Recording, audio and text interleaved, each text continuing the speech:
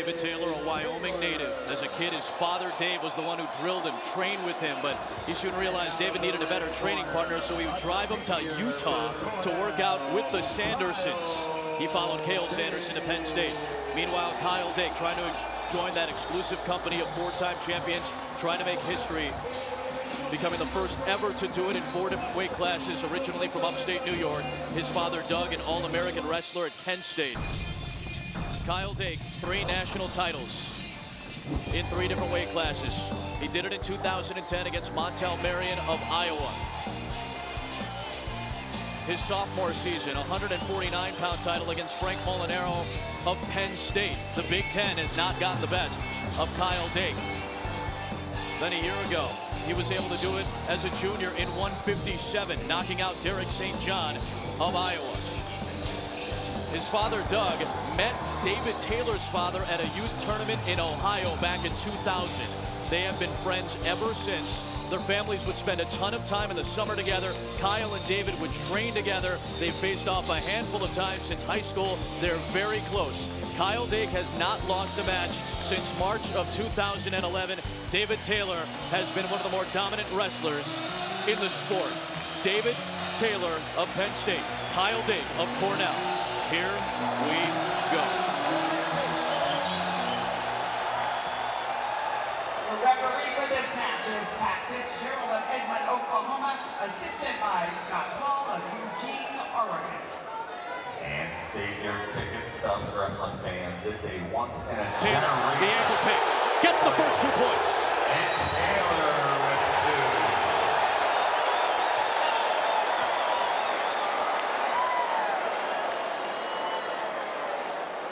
2. Those are the first 2 points that Kyle Dake has allowed in this tournament. And he's going to make Dake open up here. That's what Taylor just accomplished. 3-time finalist David Taylor, the champion a year ago and runner-up the year before. Anthony, is that good or bad? As far as right there. Now Dake's going to have to open up here with Taylor. That's great for Taylor. Got that initial takedown there. Dake looking for the reversal, yes, or the escape, not the reversal. Just 1 point went out of bounds before the reversal could happen. This is what we expected. This is what we're going to get. Kyle Dake looks over to his corner, and he wants a coach's challenge. 2 challenges remaining for Cornell, and an early one here in the first minute of this match. So here, nice job of Jake just elevating that leg of Taylor, exploding through and catching Taylor on his side right there. It's a close 2, maybe not. It's up to the refs here. At the awards. See, the thing is, he's got the chin, and no, I don't think he had the leg over. He was under. It was close. That was close. We're looking for 2 instead of 1 for Dake. A reversal instead of just the escape. Now, for a moment that maybe they would score it that way. I understand why Dake feels like he had it, because he had that chin tight and he had the leg cupped. Dake moved up to 165 this year, when Jordan Burroughs, the gold medalist and the former champ at 165, convinced him to. He issued the challenge. Dake said, yeah, let's do it. And he moved up to 165. No reversal, just 1 point for the escape. Cornell loses a challenge. They still have 1 left. Penn State also has 1 challenge left.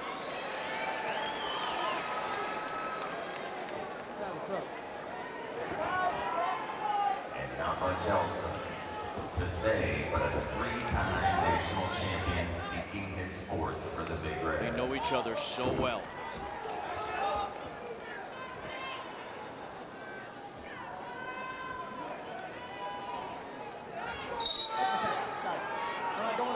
Stay out of the face. Let's not foul.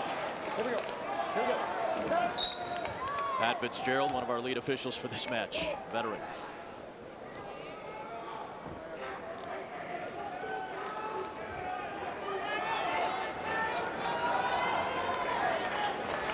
Kyle Dake was the winner in their matchup at the Southern Scuffle, 3-2.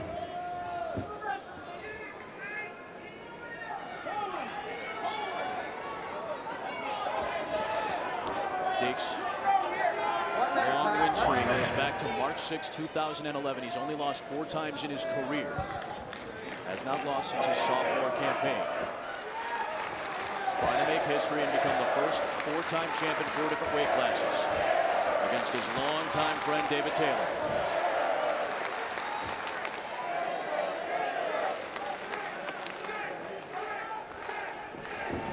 Single leg.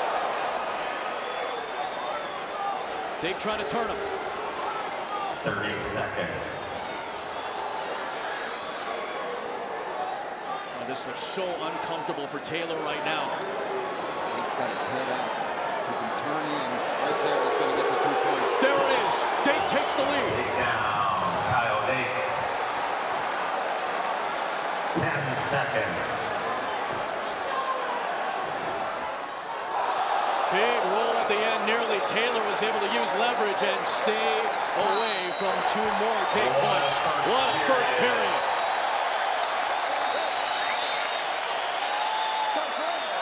Their 3rd meeting this season, 1-point victories for Dake both times. A somewhat controversial point for Dake at the Southern scuffle late at the edge of the mat on a reversal gave him the lead in the win in that match. But these guys have wrestled a handful of times since they've been friends. They've trained together. They know each other.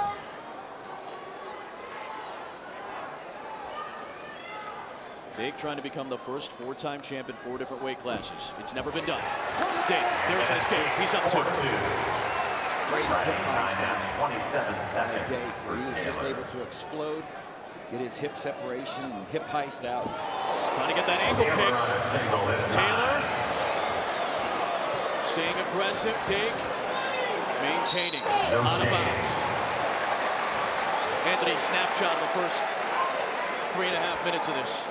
Taylor got that initial takedown. That was huge for him to start off that way, but Dake, he's just such a true champion. Just regained his composure there, just stayed calm, and he's back in the lead here. But you never know. This is one of those matches. It's going to be fireworks either way.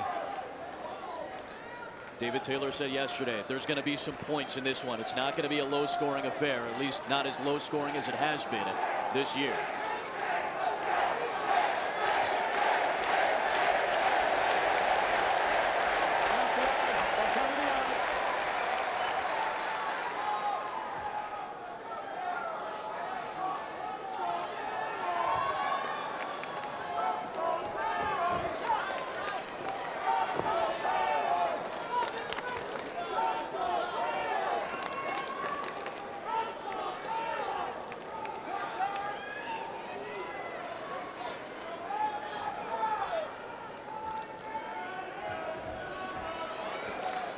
So a little bit of hesitation there.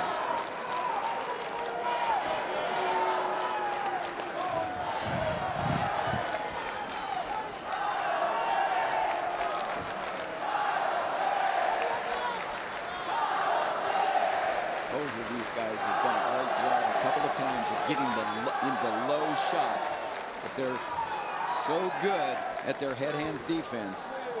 And as you said, they know each other. It will be 4-2 Dake. There's Jody Dake, Kyle's mother. Doug Dake's back there, former All-American at Penn State. 3rd period. Taylor trying to get an escape point, get back to his feet. Riding time, not a factor. 165-pound All-Americans, be ready to report, gentlemen. Dake's another one of those guys that's extremely tough on top with his ride there. But a guy like Taylor, his quick stand-ups, he's explosive. It's really, you don't know what's going to happen with this. Dake's just giving him that respect. He's just trying to claw right him in there, just slow him down. But to beat the best, you can't get ridden, obviously, from a point standpoint. But Taylor has to come up, put back pressure in, get to his feet like he is right now.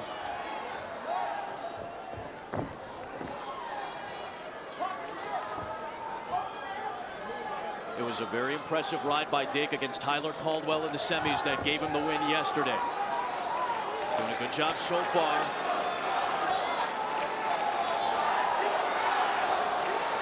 A minute 15 left. 1:12 to go. Riding time moves in Dake's favor now at 21 seconds.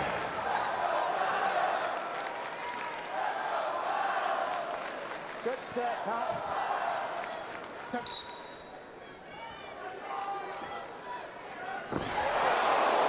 commentating the ride.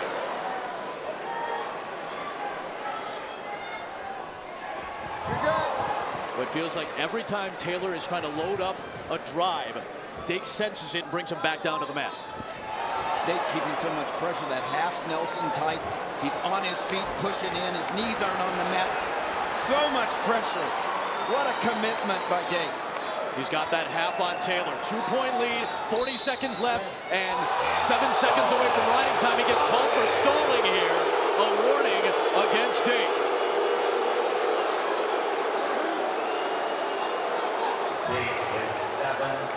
Again, 7 seconds away from riding time. That will help his cause with that stall warning.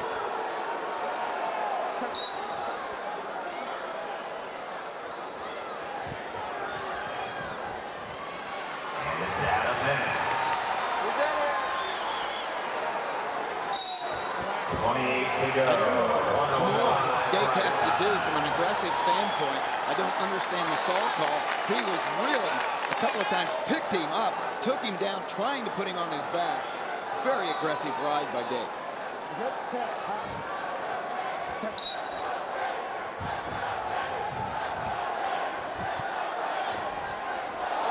Nearly lost control. There's an escape point. Riding time is a factor for Dake. He does have a riding time point. Taylor needs a takedown. He also has ride time currently. No stalling calls.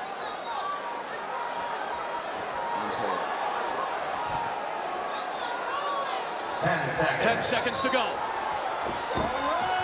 Stalling. There's a stall call. 5 seconds left. 3 out of bounds. 4-4. It's 4-4, but the riding time point belongs to Dake. 3 seconds left. Caution green, caution And a green. caution on Taylor. Hold on, guys. Stay in there. You have just witnessed history. For the first time ever, we have a 4-time champ in 4 different weight classes. Kyle Dake. 4 years at 4 weight classes. He just went from great to legend for Cornell. Ladies and gentlemen, Kyle Dake.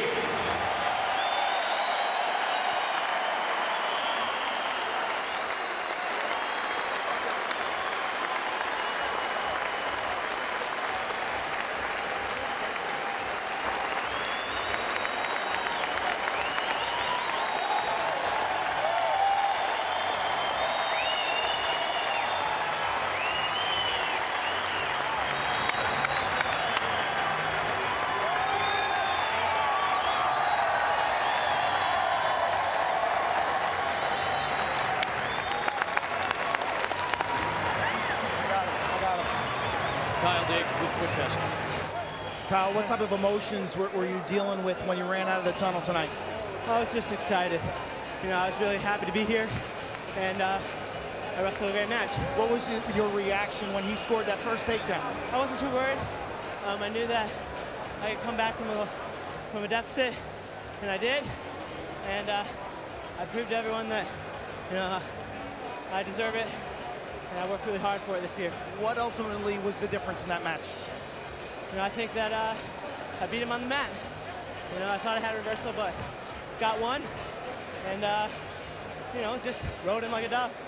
When we look back at your career, what was the primary reason you think for your success? I have such a great support system. I have great coaches, great family members, great friends. And, you know, I just had that mental edge that I got from my parents. You know, I owe them everything. You know, I love them. Doug and Jody, right over there in the Cornell section. How do you possibly put this in perspective? I mean, from where you sit, 4 championships at 4 different weight classes. How do you best put that in perspective? I don't know. I honestly don't know. It's an amazing accomplishment, and I'm just really glad it turned out in my favor. Congratulations. Go celebrate with your family. Thank you.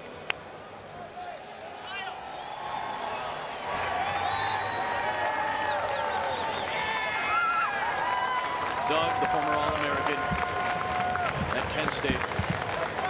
Jody, his mother. It's only been done twice before. A 4-time champion, Pat Smith, Cale Sanderson. But it has never been done in 4 different weight classes until tonight. Kyle Dake has put himself up with the legends of this sport here tonight in Des Moines, Iowa.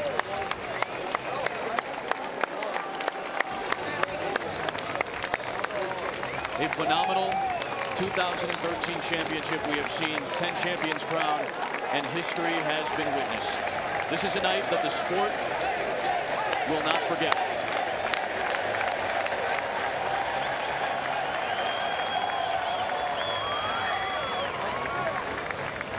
Coming up next, SportsCenter is on the way. We'll have more with Kyle Dake on SportsCenter. That's it from Wells Fargo Arena. For Anthony Robles, Tim Johnson, our wonderful crew, Adam Amin saying good night. Jay Harris and Robert Flores are next.